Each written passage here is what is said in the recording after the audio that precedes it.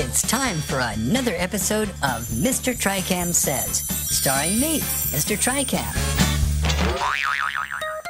So, you're looking for a trad partner?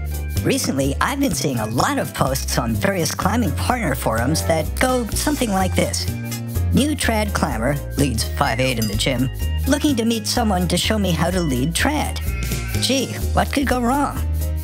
Well, for starters, if you look like this, you're likely to get DMs from someone like this, who's all too happy to show you the ropes. Or someone like this, who's been climbing for 40 years, but in reality has 1 year's experience 40 times. Or someone like this.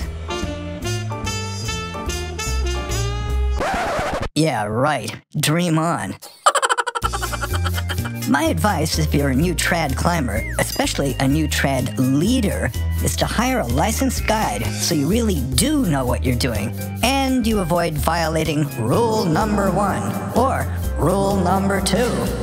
And contrary to what you might have heard, trad gear does work. Occasionally.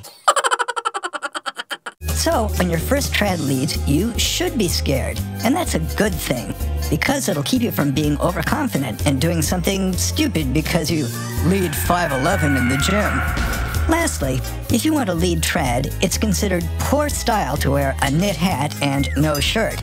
That's for boulderers. That's all the time we have for today, but you can share your thoughts in the comments section. And see you all on the next episode of Mr. Tricam Says.